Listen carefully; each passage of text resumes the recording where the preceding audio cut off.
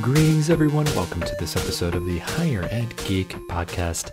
This is episode number 26 with Brian LeDuc, a good friend of mine, a fellow kind of higher ed hustler, as I'm starting to call it, part of just a little meetup group that I've had. Ashley, recent episode, was another member, and I'm sure we'll get to the other members, Grant Troll and Kevin O'Connell soon, but always good talking with Brian. He always kind of gets my energy flowing with his enthusiasm and just the really cool, unique path that he's had. He's really experienced a lot of the sort of continually blossoming higher ed adjacent world. So he'll talk more about that and all the cool stuff that he has cooking up right now. So as always, all the cool stuff that we talk about is in the show notes, and strap in for a super awesome episode here after this brief message from our sponsor. This is episode number 26 with Brian LeDuc. It's an honor to have our good friends at SwiftKick be a sponsor of the podcast because I've seen their work firsthand and it's truly unlike any student leadership training I've experienced. They've been voted Best Student Leadership Program unprecedented 5 times, so you know they must be doing something right. As a bonus for our listeners, SwiftKick is giving a $500 discount off their normal speaking fee if you mention Higher Ed Geek when you contact them. I highly recommend their trainings for your campus, as your students will be talking about it for months afterwards. It's really great stuff. Check them out, swiftkick.hq.com, to learn more, and let them know I sent you. Now, back to the show. But yeah, I'm excited for this just because, I feel like, you know, I've noted this, I think, to you before, just like I always get very like energized by our conversations, and I know you always have a lot of kind of different things cooking or different ideas and just like, you know, a lot of thoughts. So yeah, it'll be interesting to just like kind of hear, and especially just sort of like, I don't know, people have taken it very many different ways, but just sort of like what you geek out about. Yeah. So it's always kind of funny that way, but yeah, I mean, we'll jump in here, and I'll link out to the episode that we did prior, just for, you know, folks who might be interested, for the Student Affairs Collective podcast. But yeah, we'll get into all the other stuff. But real quick, if you want to give a quick introduction of yourself to get us started, and just kind of how you got to be where you are today, and then we'll kind of pick and, you know, choose some different stuff from kind of your story to dig in a little bit deeper with. Very cool. Yeah. So I'm Brian LeDuc. I am currently at the Education Design Lab, where I'm an education designer, and that probably is not particularly clear to folks who are listening. So in effect, I design sessions where I'm sharing tools related to human-centered design, lean startup, and other innovation methodologies that are really helping universities to consider the way that they're delivering services on their campus and the way that they're interacting with their students, and ensuring that what they're building is actually grounded in the student's point of view. And the particular sort of area that the lab has focused its work, and really the tagline that I've been living in for about the last year and a half, is designing education toward the future of work. We're seeing an incredible number of trends that are driving the way that universities are now starting to think about how they adapt. And we're a part of, you know, how they're thinking about their strategy in that area, and what they're building towards. But you know, where I started was as a psych student at Roger Williams University, growing up in a small town in central Massachusetts. So I never would have expected myself to be in DC, and never would have expected myself as a first-gen student to have gotten as involved on campus as I did. And that's really that was the rocket fuel into higher ed and into education. It was like sitting across from Chuck Stanley, as freshman class president, talking to him about the next event that we were planning, and him saying, "Did you know, like, this is a career?" You know, like the story that every student affairs professional has at some point in their career about having that interaction with a really formative mentor in their career path. And it was from that I was working and going to school at Texas A&M, passed through a couple of different student activities or student involvement or student engagement offices, alongside some orientation work and some leadership development work. And since then, I've been sort of what maybe we would all call higher ed adjacent, and continuing into my current role. So I was at the Education Advisory Board for a while, helping to implement an academic advising student success technology on campuses. So I was working with, provosts and presidents who were, thinking about how they were improving their retention and graduation rates, and they, had purchased the Student Success Collaborative tool, and they needed basically strategic help about how to implement it. But we'd also collected 10 years of historic data. And so I was looking at, just unbelievable amounts of historic retention and graduation rate data, and then using that to basically build out what the strategy was going to be, what the approach for, in many cases, translating an academic advising approach that was maybe more reactive to one that was going to be more strategic and data driven, and equipping academic advisors with both a tool and some guidance, through that data analysis about where they might focus their time and attention. And it was about 2.5 years in that I started talking with folks at the Iron Yard, which was a small coding boot camp. And actually, that's I think when we probably last did our podcast together. Yeah. And so I joined the DC campus as their campus director. So I was, effectively running all things student experience. So everywhere from, the marketing in DC through the enrollment process, student support one-on-one while students were in the program, and then building relationships with employers externally, to get students placed once they'd completed the 12-week boot camp, and learning how to code. So, the last probably 4.5 years really has been adjacent to higher ed, but in many ways, sort of right now I'm working at the confluence of all of those past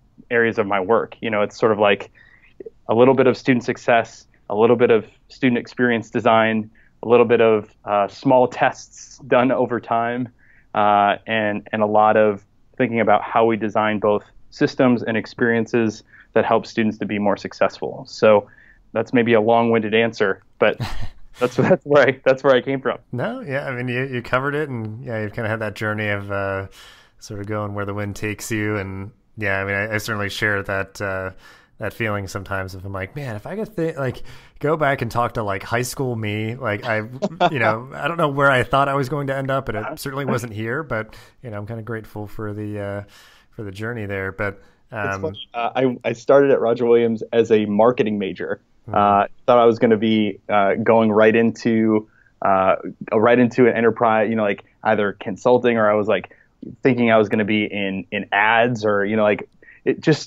it's so funny now to think about that conception of my mind was entirely the result of just such a limited frame of reference. I just was thinking that, oh, okay, so I want to go work in business, and if I'm going to be in marketing, that means I'm going to be creating ads.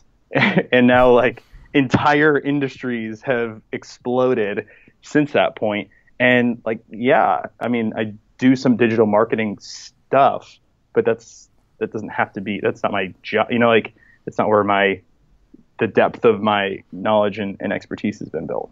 Yeah. Yeah. I mean, and I think that's many people's experience, because I know some people, yeah, that shared story of how people happen upon higher ed and student affairs. And Totally. I know for my current role at 2U, we have a lot of people that end up here that, worked in some other education capacities, didn't feel like it was the right fit, and then, ended up here. And I know sometimes there's actually a lot of people in my cohort for my higher ed grad program that thought they wanted to kind of K through 12 classroom instruction, didn't feel like the right fit, ended up in higher ed. And it's just that idea of they want to work in education, but they want something different. They want to help people, and all that sort of thing. So it's always something that people sort of happen upon, but I think always for good reasons, and it resonates with them. And it's certainly now even just for the frame of reference of in my grad program, people being like, well, what do you want to do? It's my frame of reference for the entire sort of higher ed adjacent world and things that people do outside of campus-based work didn't even exist. And I think now it's people ask, would you ever go back? And I'm like, maybe, but I'd be so picky. I would be very, particular, I guess, about how I would go back. But, right.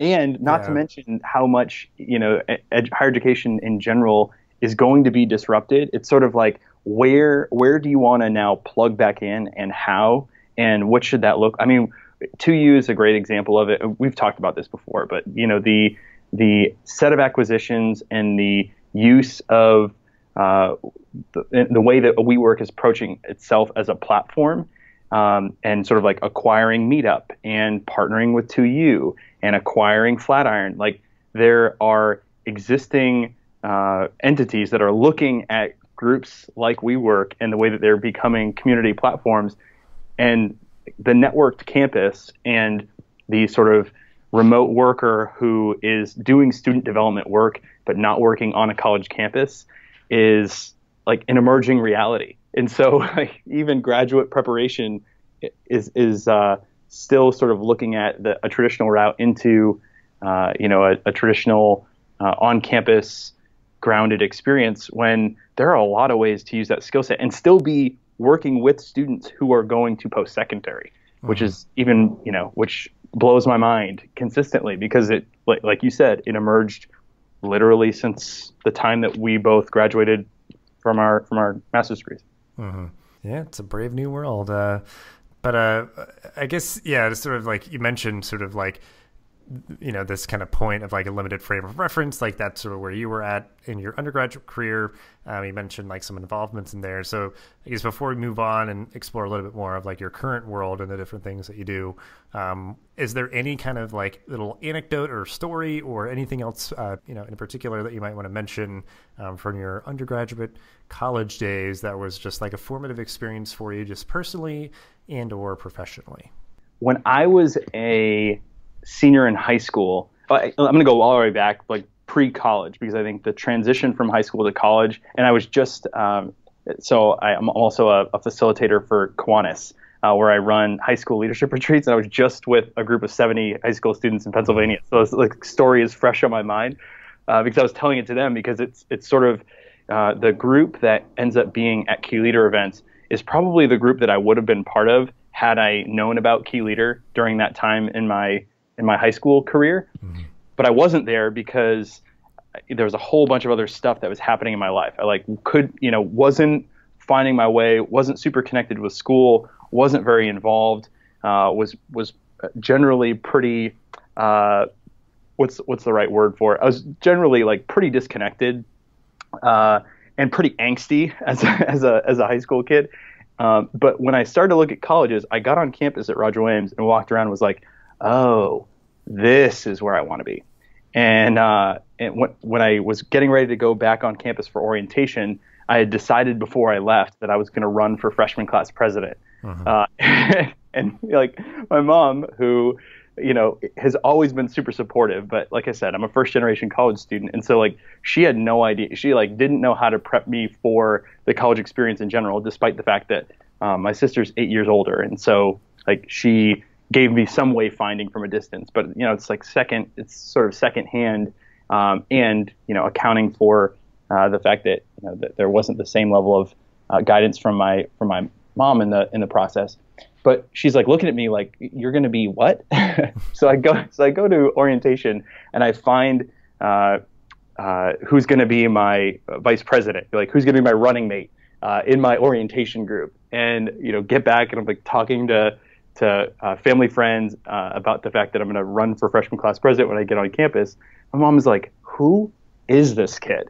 So the day before I'm supposed to move in, I get a call from one of my roommates, which by the way was in a quad in like the freshman residence hall on campus.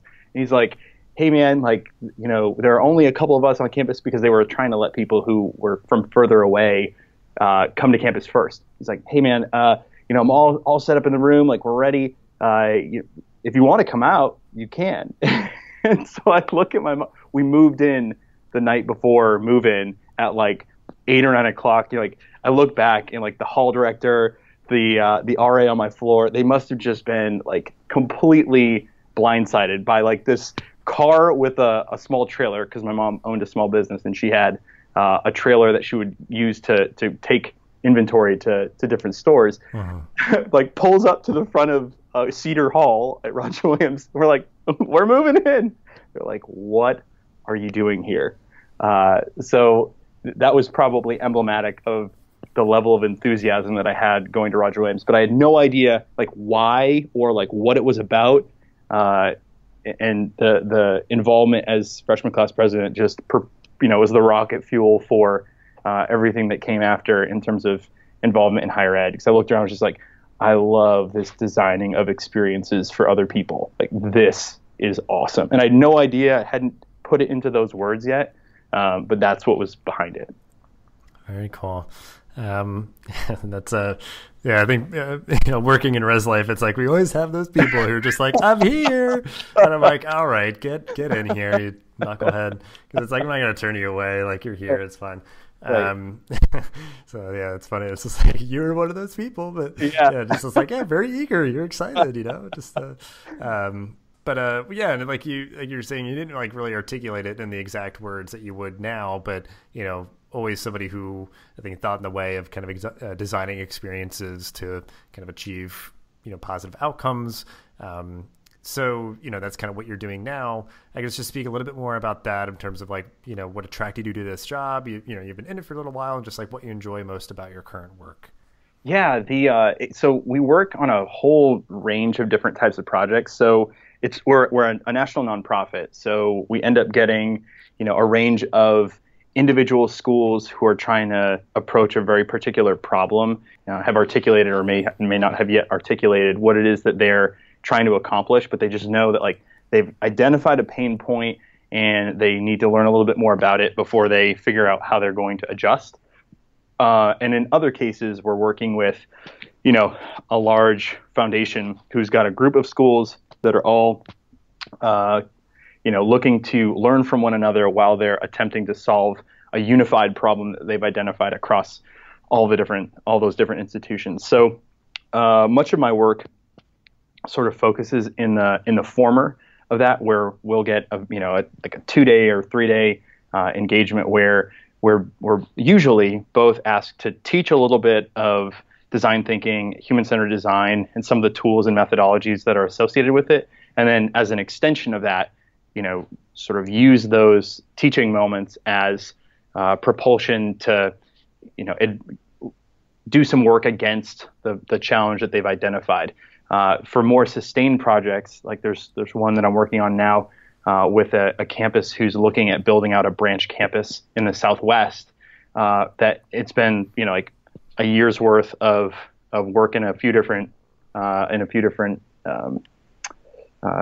aspects, and part of that was like a market analysis, and part of it was going and meeting with all these different community stakeholders and learning more about like what the community needs were.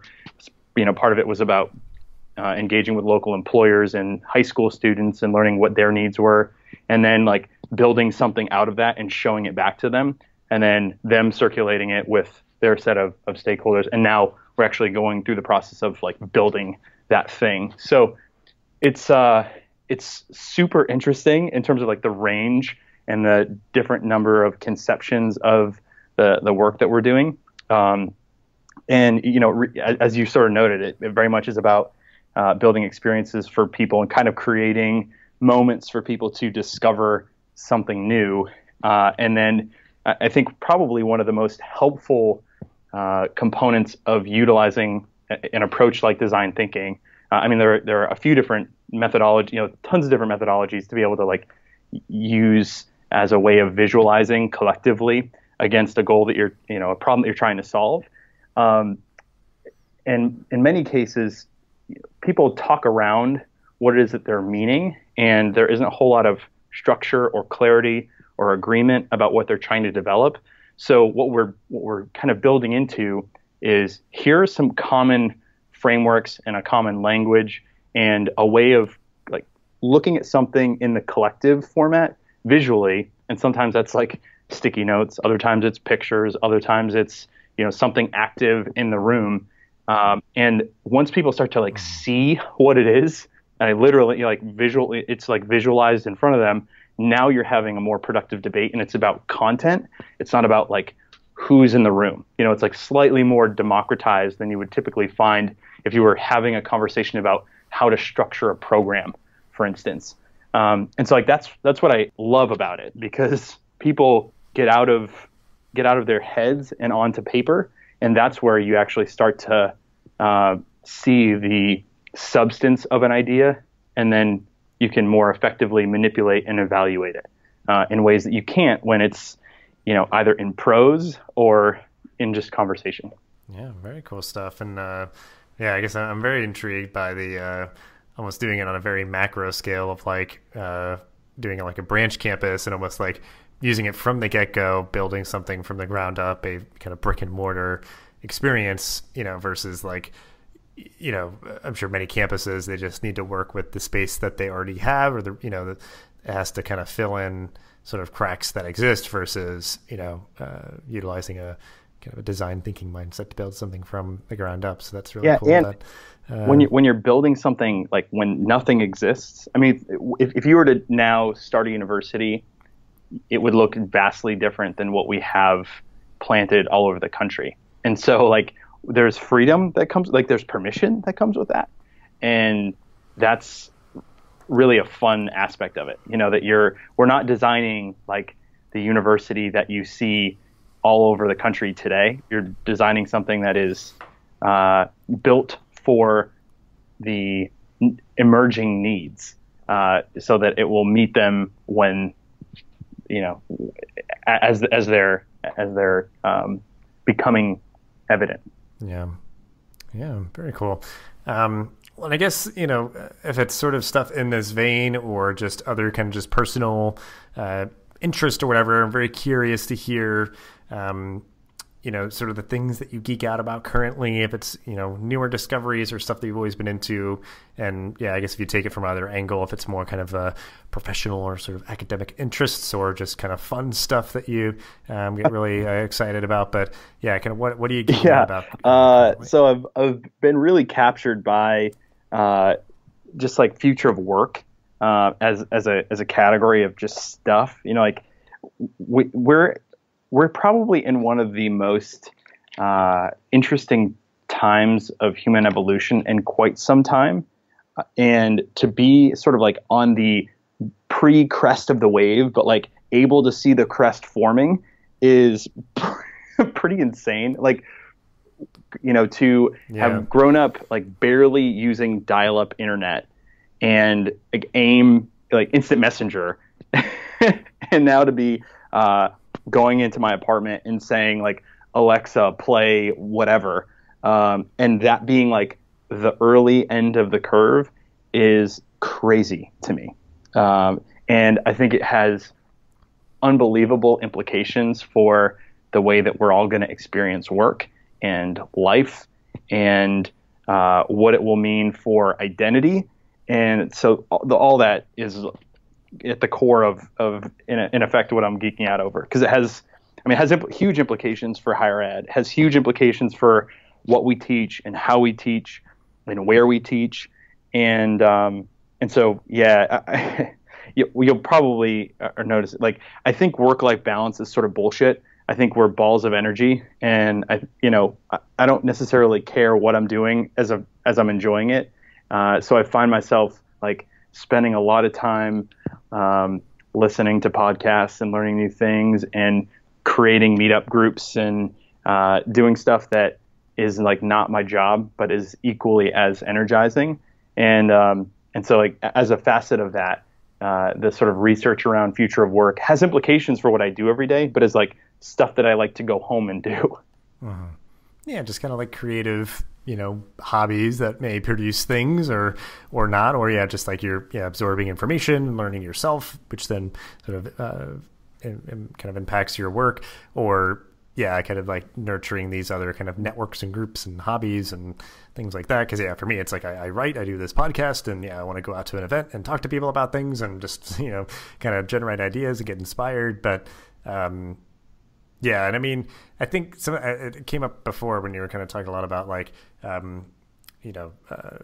sort of your journey and sort of like, okay, I'm going to school, I have to pick a major, and that you're sort of doing that with some sort of nebulous career in mind. And then a lot of the work that you're doing is, kind of building education for the future of work.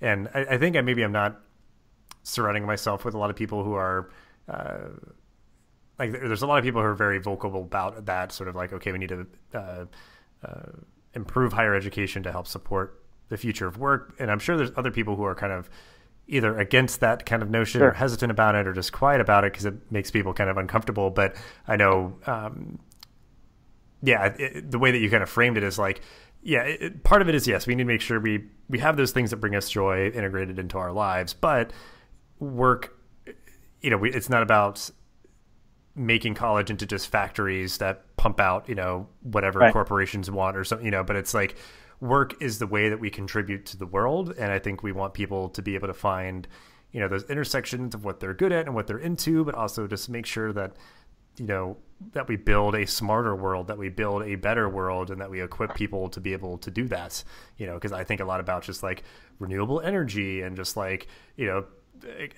stuff like Tesla power packs like existing. It's like we need smart people who are like really into that stuff to be enabled to create things that harness solar energy and store it for later, because we've had solar panels for a while, and part of the reason why they don't catch on is because it's like, well, what happens when it's not sunny? And it's like, only now are we being like, yeah, we figured that out. We've got a solution now. We got like, power packs to store, solar energy or wind energy, whatever.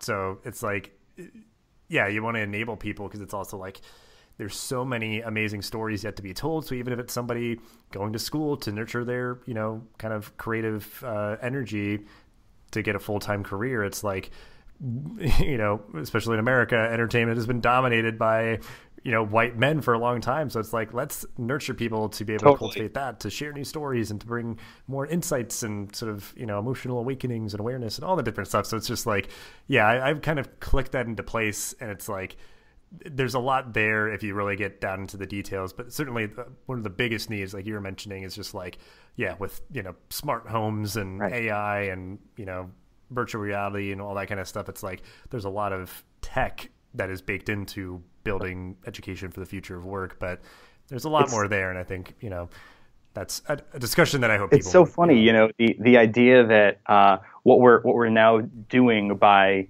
adapting higher ed to meet workforce needs, and that in some way being against sort of the core underlying foundation for why universities were created, is like fascinating to me, because at its absolute foundation, if we're talking about creating citizens who are able to live lives of purpose and meaning, like if you like wrap up like liberal arts education as creating, citizens with the purpose of who understand their purpose and meaning over time and are able to learn how to learn and continually integrate new information and adapt. Like we're actually at the like ultimate inflection point of being able to do that effectively. And so the adaptation, if you're really paying attention to what is happening in the future of work, is that like they don't need a cog. They don't need someone who's just going to plug in somewhere. Like routine, non-cognitive work will go away. So the idea that we would just be like adapting someone to a workforce need is fascinating to me, because the workforce need is human. Like what we need are like creative systems thinkers who are able to adapt over time and think critically, and who work well with others. And like that's what a university needs to get like unbelievably good at doing. And share some technical knowledge. The emergence, and part of my reason for going over to the Iron Yard was just like curiosity about how does this thing work. And the reality is that like the vast majority of students that were going to a program that's based on what programs like the Iron Yard are about, is they're looking for a career change signal. Like they need to learn a new skill, and that is enough to get them in the door. But like they still need those core human skills. Like the ones that were getting hired and finding, like had multiple offers and were doing really well as they were making the transition, were the ones that like had the human thing locked. And it's partially because they had worked before, and partially because, particularly in DC, there were some of like the most educated people. Like they had bachelor's degrees and master's degrees, and some like JDs and PhDs. So it was like the lifelong learning element of what we need to embed within universities, and the types of skills that we're trying to cultivate are so much more human, and those are actually the workforce demanded skills. So like the idea of a dichotomy between the two, sorry, I'm like going on a rant here, but the idea that there's like a dichotomy between the two is like a complete misnomer. It's like where no one's listening long enough to hear what is actually being said. So I guess that's another geek out. Yeah. So yeah, we just like had a geek out kind of showcased right here. Yeah. But it's like, yeah, I mean, it's exactly what it is. And I know, cause I think the next question here is just sort of like this particular things that you are kind of like consuming right now. But I know one for me that I just mentioned to somebody that gets into a lot of this stuff, which I'm not sure if you have, checked it out yet, but they've now kind of gotten into the rhythm with new episodes is, Future You, which is, Jeff Salingo and Michael Horn. It's kind of a combination of them talking about stuff, which, they're Totally. people kind of in this space. And then they always have a guest, but I like how their format is either preceding or after, the interview, they just sort of talk through, kind of the issue at hand. But yeah, it's getting into that stuff because I think, part of that sort of weird kind of limbo that we're in now is that like a lot of people are looking to the past to determine the future, of just like, like college, it being for a select few. So it has to be built, or it was built in a certain way for a select few. And it is more leaning towards just sort of like personal fulfillment and just liberal arts, sort of like generalist, just to build you as a full human being, which can always still be part of it. And that is valuable. And that experience, I think, will always exist and people can seek it out if they want to. But building sort of quality education at scale that's flexible and sort of lifelong, to meet those needs for different things and, things that we don't even know exist yet. That's what the more recent episode they just had was sort of like saying that we're in this like fifth age of higher ed, which check out the episode so you can learn what all the ages are. It makes a lot of sense. It was really cool. But this like historical phasing, and we're just entering into this very new phase, but we've, higher ed has existed and evolved and grown through all these phases. And, we're just in the thick of a very disruptive one now where, some schools have been closing or, getting rid of certain majors or programs, but, it's sort of that idea of clear out space to make room for other things. So, and I think it's just the duplicity across like, there's just been this one model that everybody replicates, for the most part in terms of like higher ed, but it's like, I think there's just a need for more different kinds of, I'm scrolling through episodes right now. I'm seeing like, Joseph Owen, president of Northeastern, Kathy Davidson, Michael Crow, just, like a killer cast of super sharp, folks who are, part of this conversation. So much stuff to be unpacked here. I mean, what's fascinating, I think, what's worth spending a minute on is, who we think we're serving has changed and will continue to change in such drastic ways. Particularly, if you look at even just like enrollment trends in the Northeast. I mean, I think the evolution of what will become the coming of age experience, sort of like as the way I categorize it in my mind, like 4-year on-campus residential continuous relationship with higher ed. I think like it's going to shift. And so how do you prepare mindsets of both like students, of parents as they're like shopping with their students, and and administrators on campus who like have a set of underlying principles that have ruled the reality of the day about the way that their world works. And when so many of those things get shaken up, it's going to be a really interesting decade, I think, for higher ed.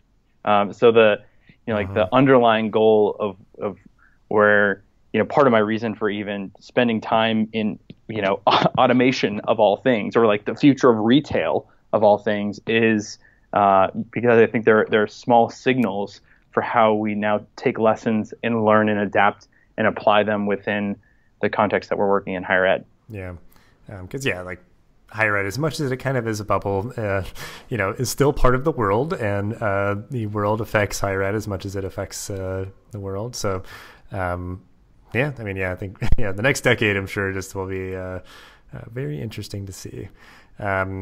Well, and I guess, as you're kind of geeking out about a lot of these kind of topics and things, or, just anything else that kind of is bringing you joy recently, like what are you consuming? Like what are you reading, watching, listening to? Anything that you'd like to mention so that we could I was actually just listening to the Katrina Lake, How I Built This. I'm talking about her test of Stitch Fix.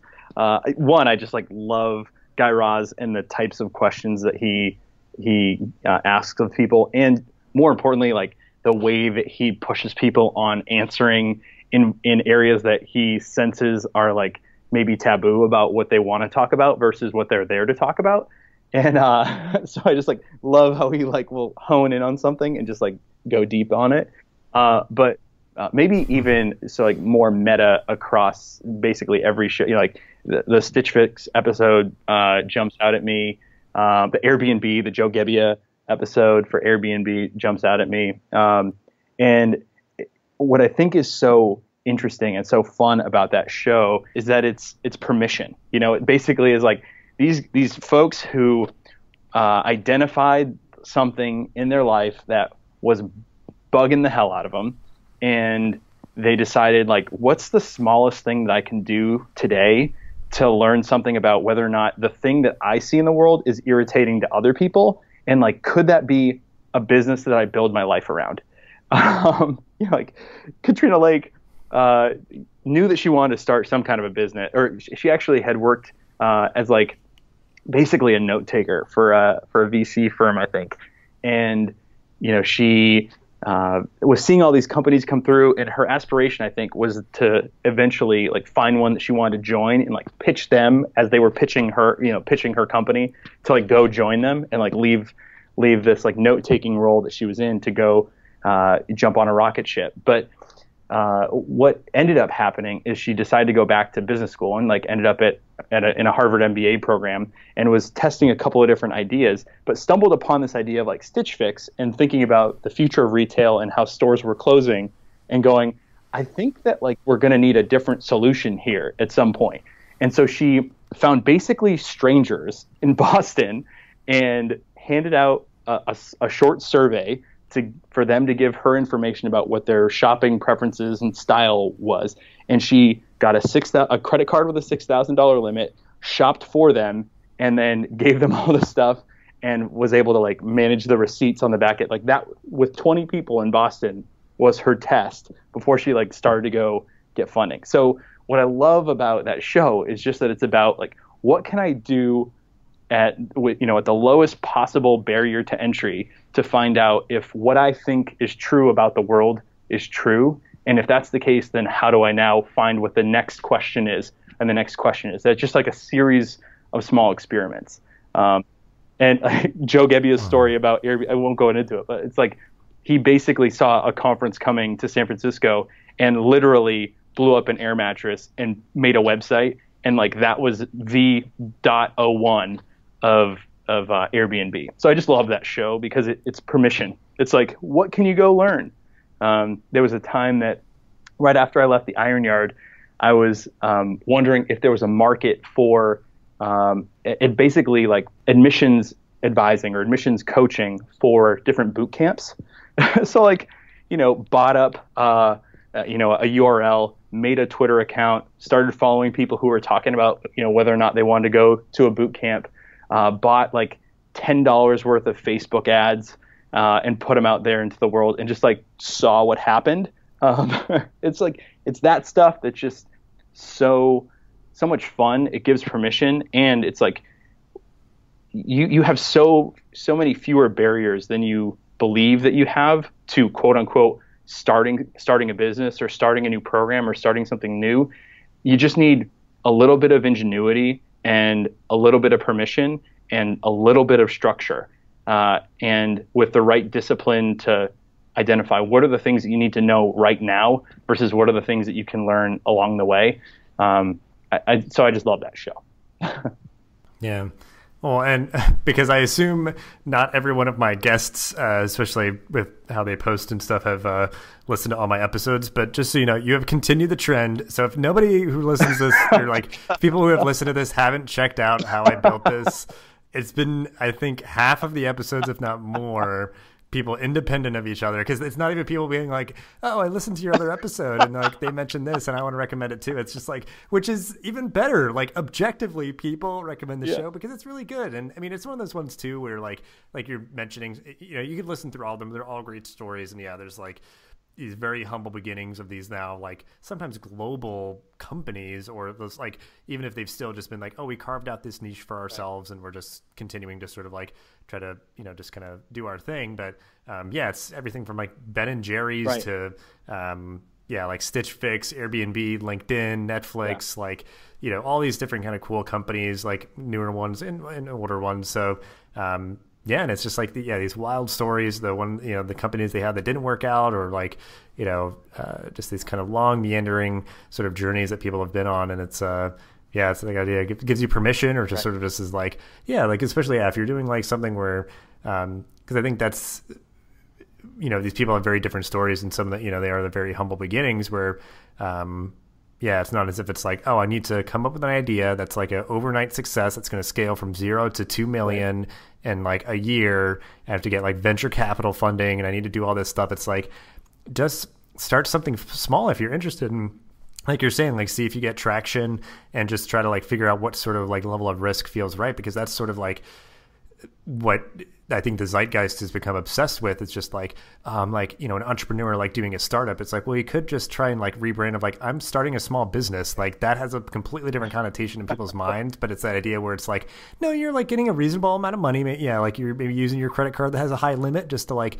get some, get some stuff to like, you know, the tools that you need to get going, and like, but you really need to be mindful of risks and, you know, doing all that kind of stuff. But it seems like, just a lot of people want to just like start a startup and like, you know, drop everything and ignore risk and just want it to be an overnight success. And if it's not, then you're a failure or whatever. Like, it's like that maybe works out for some people, but that's not the only path. And, you know, again, the world is going to need people with kind of clever, bright new ideas of how to do things better. And I think, a lot of times there's, you know, room for everybody at the table, and maybe just defining what success looks like to you too. It doesn't, again, need to be like, you know, that you're now like $1 billion company or something in like a year. So it's just interesting stuff like that. So again, go check out How I Built This. I feel the need to add like a layer of originality in there. So I've got like a handful of others that are always on my short list. And also, you know, like I got to make you work a little bit, because on the show notes, if you just like say How I Built This again, here are the same 4 episodes, you know, copy paste. That's, you know, it's like not super inspired. So I love the story behind the story. So Song Exploder is freaking awesome. They literally pick apart track by track different songs, and they've got the artists there talking about like the inspiration for it and what that sound was that you heard in the middle of the song that didn't make any sense, but was like somebody dropping a drumstick or whatever. 99% Invisible, which effectively is just like design related, but the story that led to why a certain thing was built in the way that it was. I'm a Christian, so the Bible Project is another great one. That like the 2 guys that run that podcast like are the biggest Bible nerds that you've ever met in your entire like ever. Like the level of depth of knowledge that they have and of detail that they go into is like insane. Tim Mackey, though, is a brilliant storyteller, so I love listening to. It's like they do these podcasts as a way of brainstorming for a set of short videos that they create, which is their primary function of their nonprofit. So, like, super interesting if that's at all something of curiosity. And then I'll listen to a lot of Ed Surge on air. Although what I'm discovering is that I should be also listening to Future You. I have a like 15-minute walk commute to work back and forth, so I don't get through a ton of episodes, generally speaking, I'll admit. But those are all on my short list. Ed Surge is great, and it is just cool. I mean, just part of why I love podcasts. I mean, the Bible Project or something like that. Just like all these different affinities. Right. It's like anybody who's maybe just like dipping their feet in. There's so much good stuff out there, and I think what it reassures me too, though, like what I'll say, is like refreshing about future you is I think there are these two people that I think are very notable in their fields, but this show still feels very like kind of, scrappy, like they're making it into their garage kind of thing, so because it's like sometimes like you'll hear like sirens going by still, and it's just like that happens to me. So it's just like, because you imagine it's like, oh, we're starting this podcast, it's going to be like in a professional studio and all that, but it's like, they're taking it on the road too, so sometimes it's like weird, people's phones go off in the middle of it. Ambulance sirens are the great unifier of the podcast world, right? Yeah, it's like it's very hard to avoid them unless you're in like a soundproof box somewhere. So we'll link out to all those shows and a lot of different stuff that you've mentioned. We will wrap up this episode as we do on an optimistic note, something or things that you are looking forward to in your job, life, and or the world. Whoa.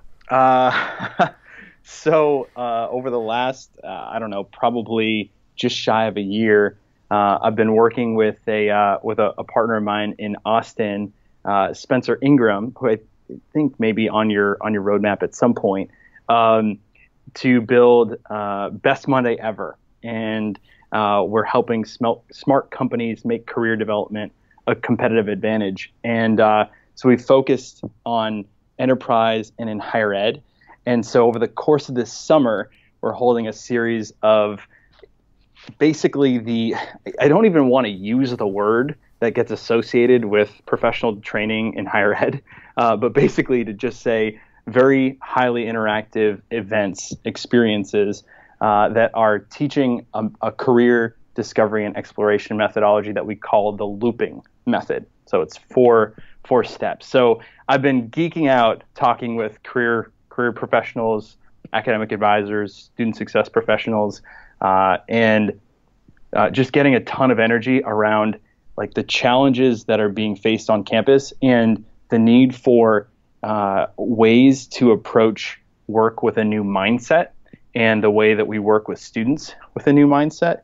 Because I think when we invest in professionals that are working on the front lines with students every day, we're actually investing in student retention. So you're going to like wind me up for another rant, but Best Monday Ever, looping method, dojos are those 2-day events. So that's currently what my world is on fire for, and what I'm really excited about. So the first one is in a couple of weeks in DC, followed by dates in Austin, Nashville, Richmond, and Duluth, Minnesota. So be on the lookout. Cool. I'll have to I'll try to get this episode out before then, just so folks still might have some time to check out that DC one.